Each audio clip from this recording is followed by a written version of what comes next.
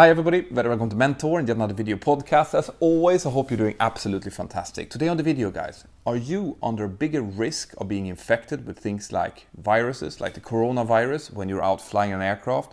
What is up with the recirculation of the air? How does the air conditioning system actually work? And also, if you stay tuned, you'll hear my story about when I was quarantined back in 2003. So stay tuned.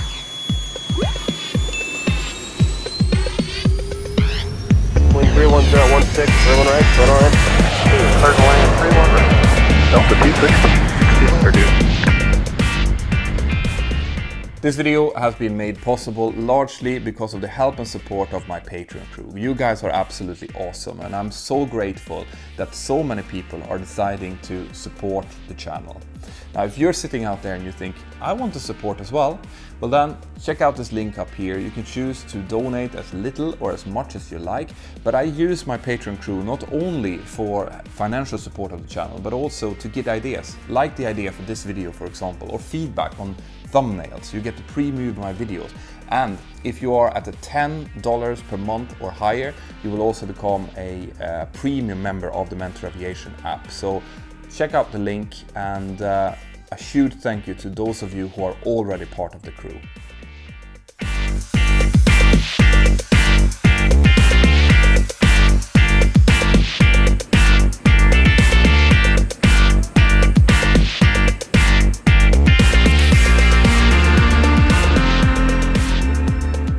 Okay guys, unless you have been living under a rock for the last 2 weeks or so, you know that there is an absolute media frenzy regarding the novel coronavirus of 2019. This is a virus that started off probably in a food market in the town of Wuhan in China. And it's spreading very quickly and very rapidly within China, and it's also started to pop up all over the world with death tolls starting to rise. Now, the coronavirus is a virus very similar to the common kind of flu that we tend to get every year. It's just a little bit more contagious and a little bit more deadly, at least from the initial report. Now, having said that, I really want to emphasize that the deadliness of this virus is very much in line with previous similar outbreaks. Okay, we're going to get to that later on. But the way that this virus spreads is also similar to a common flu virus, as in it's normally spread by bodily fluid. So if you sneeze, for example, you will spread little droplets, and inside of those droplets can be the virus. Now, the virus will sit in those droplets, which will be suspended in the air for a few minutes, where someone could breathe it in, or they're going to fall down onto surfaces, and on the surfaces they seem to be able to survive and be contagious for a couple of hours. So, would that mean then that since the air inside of an aircraft is being recycled, that you are more likely to become infected by a virus like the coronavirus if you're flying in an aircraft? Well, in order for you to understand that, you need to understand how the air conditioning system in an aircraft works and what kind of air that you're actually breathing. So I've done a video about the air conditioning system. If you want to see more of the details about it, you can check out the link up here. But what you need to understand is that the air that you're breathing inside of the aircraft is being brought in from the engine, from the compressor stage of the engine, the 5th and the 9th stage. It's then going through several valves into a air cycle machine, which will take away some of the liquid content, some of the fluids, like the water vapor, for example, out of it. And then it's being brought into what we call a mix manifold before the packs are sending it out. Part of it, the left pack, into the cockpit, and the right pack into the passenger zones. Now, in the zones, you guys will be breathing into this air, right? And whatever you do, if you're sneezing, if you're farting, whatever you're doing, that is then being picked up, and it's being sucked out, and it's being recycled again. And here is where people are freaking out. They're saying, well, what if someone sneezes and it's just being recycled over and over again into the passenger cabin? But this is also where all of the misconceptions are. Because the air that's being recycled, the reason that it's being recycled is to take a little bit of strain off the packs. Okay, so it's to be able to use less of the bleed air in order to give you something to breathe. The air is then being sucked out, and it's going through a filter called a HEPA filter, which is high efficiency particle absorbing filters. These filters are made to absorb anything that's in the air that's bigger than 0.3 micrometers, and they are efficient up to about 99.95%. All right? So they're extremely efficient filters. These filters are very similar to what you will find in, for example, hospitals. So the air inside of the cabin is actually as clean as the air as you'll find in a hospital environment. But of course, they are really, really careful because there's a lot of sick people in there. And another reason why you don't need to freak out about the air inside of the cabin is because it's also being replenished at a very high rate. So generally speaking, the air is being completely renewed inside of the cabin about 20 to 30 times per hour. So every 2 to 3 minutes, you will be breathing completely fresh air. And that's much more both filtered and freshness than you would get in almost any other place. You are more likely to contract the virus because of the air quality in your office building or in a train station, or when you, well, maybe not when you're walking outside, but anytime that you're in a confined space. The air quality in the aircraft are actually very high. So I just want to really emphasize that.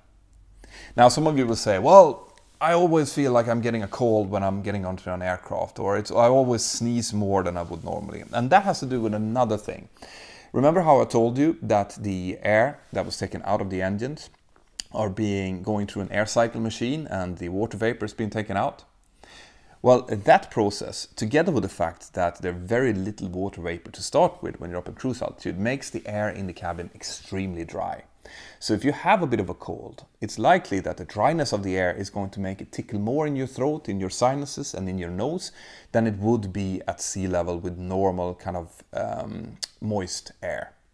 But actually that has a positive point to it, because the dry air is actually not conducive to spreading viruses. The drier the air, the less risk of spreading viruses. So the dryness of the air, even though it might feel very uncomfortable, is actually better, so you're safer, okay?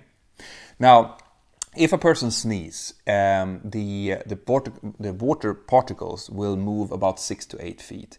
So that means that anyone that's in the two rows surrounding the person who sneezes are at risk of breathing that in. Of course, the air cycling through the HEPA filters cannot stop direct impact from the water particles. So people are asking, should we be wearing face masks? And the answer to that is, yeah, face masks can be a good way to stop the virus from spreading to you. But a far bigger and more important thing to do is to keep a good hand hygiene, right? It is to have some alcohol gel, some of that cleaning gel for your hands with you if you don't have access to running water.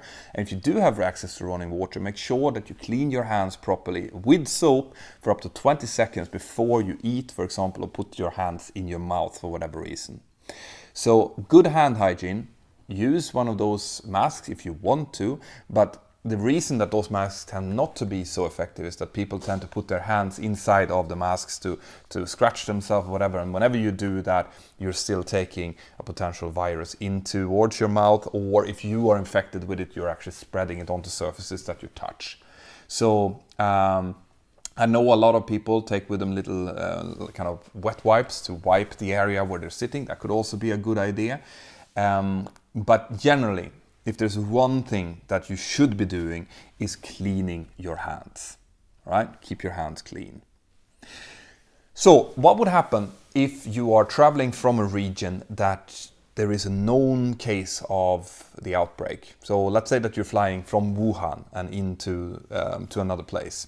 What if the flight crew or the cabin crew notices that someone has the symptoms on board?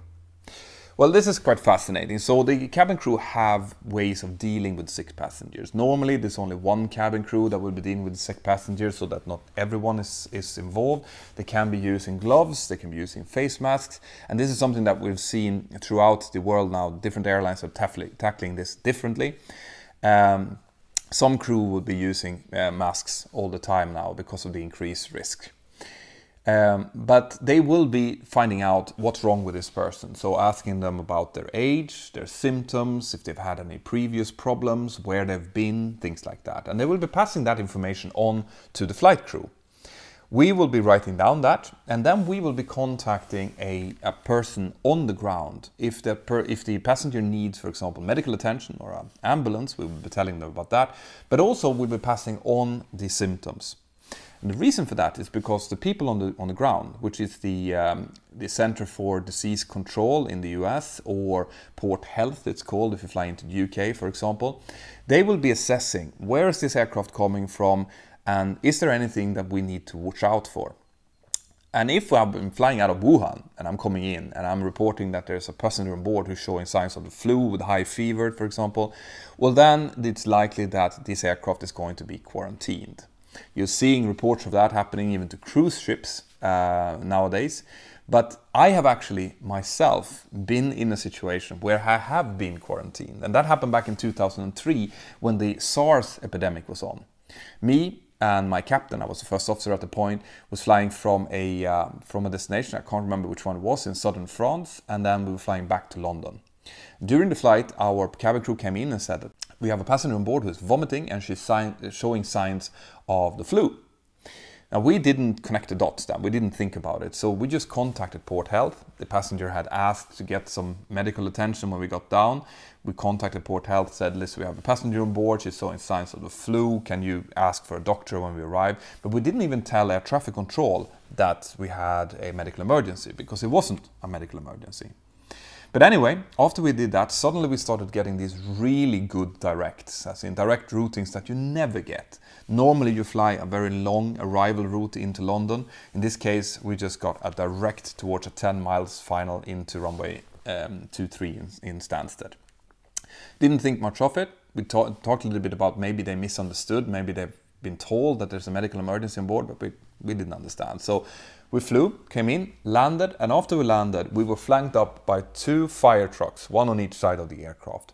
And this is where we started to kind of connecting the dots, thinking, it's the SARS epidemic. The SARS epidemic had very similar kind of news coverage as what you're seeing around the coronavirus today. We were taken to a remote stand and we were told that the aircraft is under quarantine, do not let the passengers disembark, and we were allowed to open the forward door, and in came a medical professional that went down to the passenger, interviewed her. So that medical person very quickly established the fact that the passenger actually had a cold, but she had also eaten some seafood and she thought that that might have been bad seafood that was causing the vomiting. So they could quickly rule out SARS as being the reason, and we only had a ground delay of about an hour before we could disembark all of the passengers and get on our way. But it goes to show to what length the authorities are willing to go to make sure that that they're not, that passengers and crew and cargo are not being transmitted into a country and potentially spreading the disease. So what are the airlines doing then? Well, the airline industry is going to be heavily affected by this. We have seen this happening before, so back in 2003 with the SARS epidemic. There was a huge financial impact to the airlines, especially to airlines flying into the affected countries, so Asia and in general and China in particular. But it tends to be a very overgoing, like it has an effect for a few months and then it kind of resides. What the airlines are doing to kind of protect their crew is that they can allow the cabin crew to wear face masks, in some cases even hazmat suits, if you've seen those huge suits. That will be primarily when they're evacuating passengers out of the affected countries.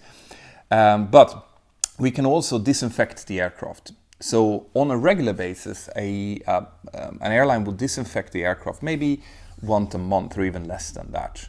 That is a procedure that we're doing when there's no passengers on board and they're going around spraying a special aerosol that is there to not kill viruses, because killing viruses is very hard, but it's spraying something that will infect the DNA of the viruses, effectively stopping them from being able to reproduce and spread. So that's being done, and while on a normal normal operational schedule, that would happen, like I said, maybe once a month or even less than that. If they are operating in and out of countries or destinations that have a known occurrence of this disease, it can be done after each flight. Okay, so I've seen videos about some airlines showing on Twitter that they're doing this in order to calm passengers down.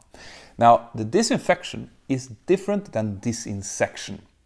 I know that if you've been flying into Thailand, for example, or flying from one tropical destination to another, you might have seen the cabin crew walking through the cabin with these aerosols, spraying it out into the air. Now, what they're doing is they're spraying something that kills bugs, primarily mosquitoes. And that's to avoid mosquitoes carrying things like the Zika virus or malaria to spread from one tropical region to another.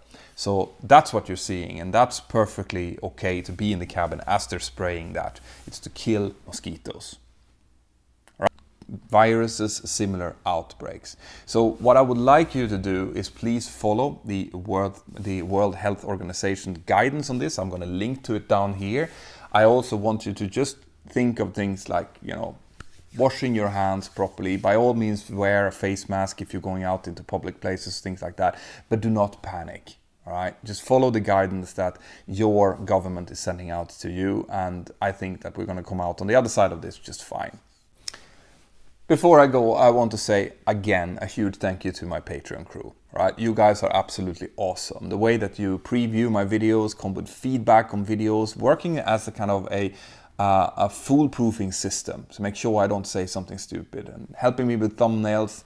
Everything is greatly appreciated, and of course the financial security that you're providing with me and my family and my company is greatly appreciated. So if you're sitting out there now thinking, I like the kind of content that this dude is doing, well then check out my Patreon crew. There's a link down here where you can go and you can donate as little or as much as you want, but it's all very appreciated. And like I said, if you go for the $10 per month or above, I will also give you the premium membership inside of the Mentour Aviation app so that you can ask questions during live streams and things like that.